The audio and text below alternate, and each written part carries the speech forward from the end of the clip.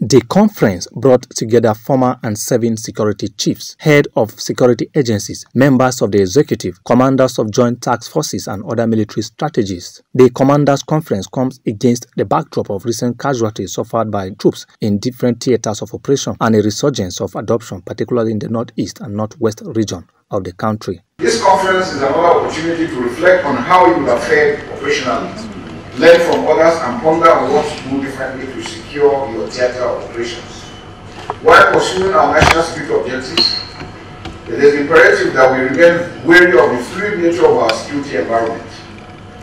The notable threats ranging from insurgency, terrorism, separatism, kidnapping, economic sabotage, cybercrime, transnational crimes have continued to dig deep into our national security fabrics.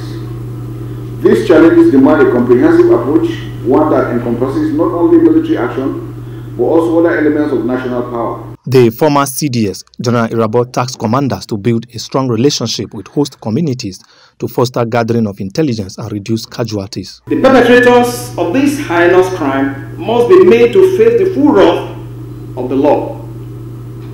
To forestall future occurrence, therefore, there must be further conversations on the limit to aid to civil authority, as we encourage non-kinetic operations and community engagements.